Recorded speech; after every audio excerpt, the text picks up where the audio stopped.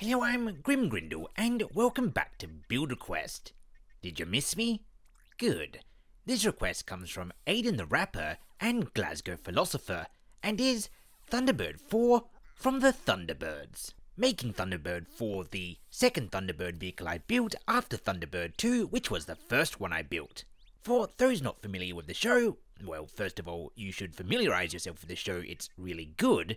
But for those who aren't yet, Thunderbird IV is a fairly simple design to make, functionality-wise, because it is in essence a submarine. And fortunately for me, I don't have to learn how to make submarines, because I already did a whole video on how to make them a while ago, when I went and built the yellow submarine from the Beatles movie, and also the blue marine from Star Fox. In fact, that video is actually when Glasgow Philosopher went and requested Thunderbird IV.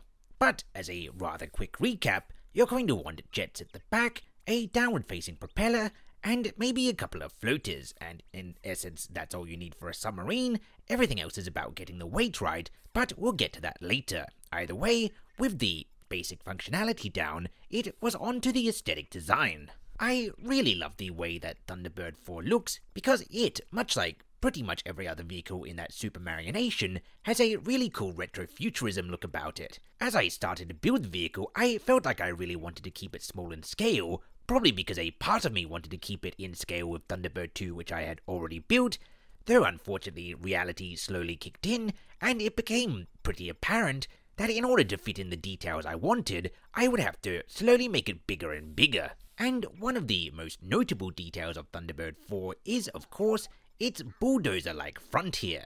Fortunately for me, once again, much like the design of submarines themselves, I've already had some experience with such a bulldozer front when I built the snowplow transformation vehicle from Ukulele, so I was able to draw on that experience pretty heavily. With the front plow completed and a snazzy paint job, Thunderbird IV was starting to look quite a lot like Thunderbird IV, and so it was time to briefly move away from the aesthetics and back into functionality. I had to now mess around a bit more with the weight and amount and placement of floaters, because for no other reason than I wanted it to look nice when surfaced and sitting on top of the water. With it looking cool while surfaced having been taken care of, I then went and added some lights so it would also look cool while submerged. And so there you have it, Thunderbird IV in Banjo-Kazooie nuts and bolts. It might look a little too blocky, and that's probably partly because the nature of the game in which you build things with blocks, and partly because I'm maybe a little rusty, but either way, I am still fairly happy with it. It is, I think, a pretty okay likeness of Thunderbird IV. And so with all of that said and done, thanks for watching, and until next time, I have been and still am Grindle. If you would like a copy of the vehicle in your own save, as always, what will follow now is the layer by layer.